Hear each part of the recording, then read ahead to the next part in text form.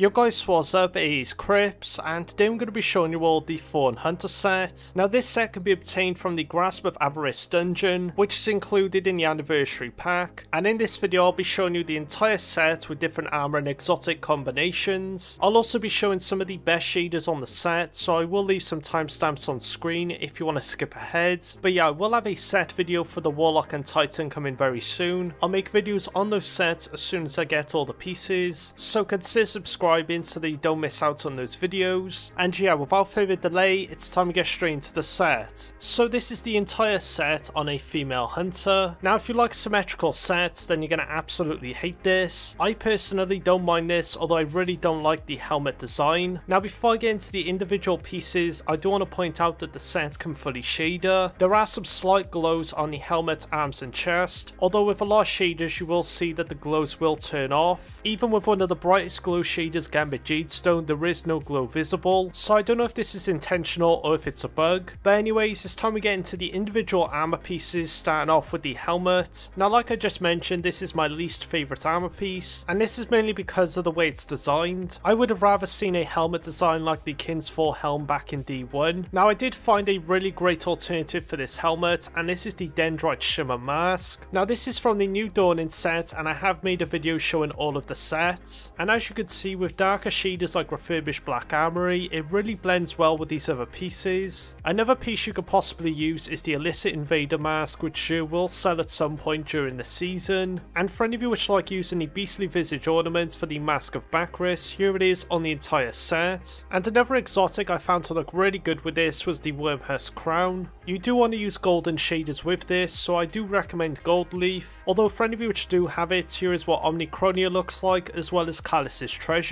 Now moving on to the arms, these are probably my favourite piece of the entire set. I really love the way this is designed, and it looks really awesome when using a bow. I also like how one side is fully plated and the other side is more minimal. Now there is one issue with the way this is designed, and that is the fact that you have to deal with the cloth on the other arm. It does mean that with some shaders you may get some secondary colours. Now if you're like me and want to switch out the chest plate, then the Scorned Baron plate is a great alternative. This chest plate can drop from ledge to engrams, and the way this is designed really blends well with these arms. You want to stay away from clean plated pieces and go with something that's more wrecked and cut down. And another chest plate that could work really well with this is the Dragonfly Regalia from the Eververse archive. You will find with this set that a lot of shaders will conflict with these arms. The best thing I can suggest when using the Dragonfly pieces with these Thorn pieces is to stick with simple shaders that use one primary colour. Now there is one last chest plate I want to show you all with this, and that is the Ophidian Spathe with the Queen Cobra ornament. This ornament I think somewhat suits this theme, and you can see in this set I made it does look pretty good. If you're wondering where the boots are from, they are from the Crown of Sorrows raid, which unfortunately is no longer in the game, and I did find that the Illicit Reaper mask does look pretty cool with this as well. Then moving on to the chest plate, you can see there is a leather piece with some hive scales. Now this to me is alright, although most of the issues you'll have with this is shadering. You will have these vastly contrasting colours with a lot of shaders, and this is because of the textures, although I did find that you could use the leather parts to your advantage, and you could instead pair this with the Lucky Pants exotic to make a hive gunslinger. You could also keep the arms with this because I do think it suits this sort of look. Now anyways, moving on to the boots, I personally think these are fantastic. Easily for me one of the better pieces of this set. The way these boots are designed does remind me a bit of a knight, and with this idea in mind I try my best to make a hive knight look. So I went ahead and used the Nemean chest plate, as this does blend pretty well with these pieces, and then I used the Wild Hunt cloak so that I could get rid of the hood, and then the Virtuous mask as it does somewhat resemble a knight's helmet, and then finally here we have the cloak. Now I personally don't mind how the cloak splits off towards the ends. My main issue with this cloak is the way these spikes are designed. Now I did find that the Couturier mask does interact differently with this cloak. This mask usually would remove the hood of any cloak, but with this one it does just fold it over, so you can create some really unique looks with this. Now anyways, I'm going to be showing you all what I think are some of the best shaders on the set. Starting off with Archeor's skin, which gives the set a more hive look, and also creates a really nice green glow like what's present on the hive. Now the only issue is that it is from the Festival of the Lost event, so you will need to wait until the next Halloween event. Then we have Rose Scale, which is from this season's Crucible. Really great if you want a nice all red look, and on the plating it will create a scaly look. Then for any of you wanting a nice dark blue, we have Reef regalia from this season's Crucible. There is some purple present, although this is only visible on the chestplate and the helmet. Then next we have Omnicronia as well as Continuum Alloy from the Victor Over the Vaults bundle. Out of the two shaders, I think Omnicronia is a much better one to use. It applies much better to these pieces, and you can use this with the Wormhusk Crown exotic. Then next we have Burnished Reed from the 30th anniversary event. This is a really nice green shader, particularly on the arms, boots and cloak. And another nice green shade I'd recommend is Old Growth from last season's Gambit. This green's a bit more worn down, and I think it much better suits these pieces. Now for any of you wanting a mostly white look, here is Bitter Pearl. This is from the Pearl of Glass Triumph in the Vault of Glass raid. And I also found Amrita's Dream from this season's pass to also create an almost all white look. Now moving on, we have Abyssinian Gold, which can sometimes be sold in the Bright Dust store. Easily one of the best dark shaders you can use on the set. Then next, one of my personal favourite shaders is Horizon's Blush. Really great dark red shader, and it looks phenomenal on the plated parts of the pieces. Unfortunately, this is no longer obtainable as it was from the Season of the Hunt pass. Then next we have Shattered Sky for collecting all 9 Penguin collectibles on Europa. This gives a nice lighter blue look to the set. Then next we have Carbon Blood. Doesn't really use much of the red, but is pretty good if you want a darker look with some nice white glows. And then here is Rustberry, which is another shader from the Bright Dust store. If you exclude the boots and the cloak, then you can use this for a darker look. Then we have Carminica from the Season of Arrival's Crucible. Really nice rough red look on the plating. The only issue is that the leather does shader a bit differently to the cloth. Then moving on, we have Jacarino, which is probably one of the best shaders on the set. It actually shaders the glows properly and gives a nice clean look to the plating. Then for any of you which like your darker shaders, we have Oiled Gunmetal, Skelegal, and also Amethyst Veil. There's also Gambit Suede as well as Dreaming Spectrum, which are great for a bone look. Gambit Suede coming from a previous Gambit season, and Dreaming Spectrum coming from the Last Wish raid. Now similar to this, there's also Mercury Vex Chrome from the shader bundle in the Eververse archive, and also from this bundle there is Metro Shift, which gives a really nice dark look to the arms, helmet and chest. It does add some blue on the cloak and boots, although I still think this looks really great. And for any of you wanting some shine on that plating, there's also Indigo Matrix in that bundle. And then the final shade I want to show you all on this set is Callus's Treasured, although unfortunately it's from the Prestige Leviathan raid, which is no longer in the game. So yeah, that is pretty much the Thorn Hunter set. I hope these armor combinations and shaders give you some ideas as to what you can do with it, and if this video did help you out, then please drop a like and consider subscribing to the channel. Also go ahead and join my Discord if you haven't already. We have over 6,000 members and is a great place to share and get some advice on your Destiny fashion. So yeah, thank you all so much for watching, and an extra thank you to all my YouTube members for the amazing support. Stay safe, and I'll see you all in the next video.